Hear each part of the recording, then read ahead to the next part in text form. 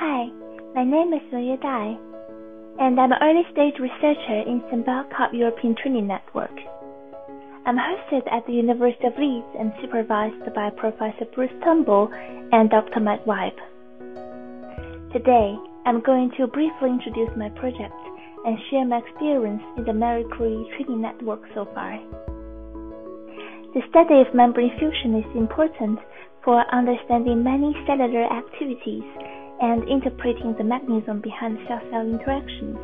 Some natural proteins, such as snail protein and hemagglutinin, can achieve membrane fusion by dragging two membranes in close proximity.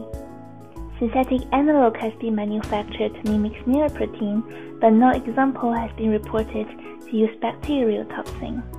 The AB5 toxin we have been focusing on is cholera toxin, as these subunits possess affinity for DM1 ganglioside, which is abundant on glioma cells and blood-brain barrier.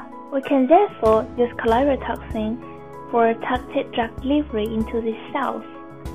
The aim of my project is to build a controllable assembly of AB5 toxin, which could serve both as an experimental tool to understand the membrane fusion and drug carrier system.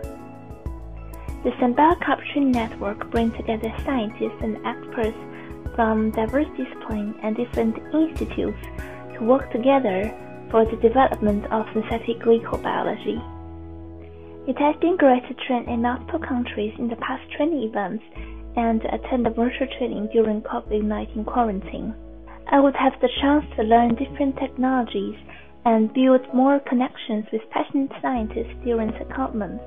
There would be more story in the future, and I'm really looking forward to it.